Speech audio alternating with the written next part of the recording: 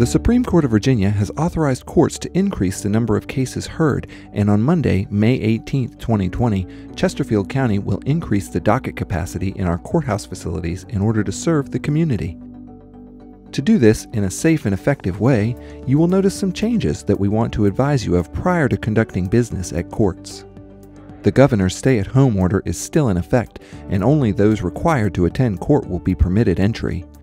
Before being allowed into the courthouse building, we will conduct a mandatory screening, which includes taking your temperature with a no-touch thermometer, as well as asking whether you have been sick recently. This is the best way to protect visitors to the courthouse facilities as well as the employees that work here. You will notice our deputies wearing personal protective equipment, such as face masks and gloves. We encourage visitors to courts to wear their face masks as well, but it is not required. Markers have been placed in the hallways to indicate where social distancing protocol will allow you to stand or wait.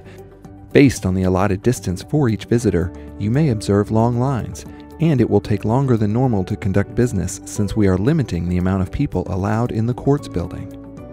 We encourage only the parties directly involved in the case being heard to attend the scheduled proceedings. Due to limited seating in the courtrooms, admittance to those individuals not directly involved in the case will be at the judge's discretion. Thank you for your patience and understanding as we all navigate this very different way of conducting business, and thank you for your continued support.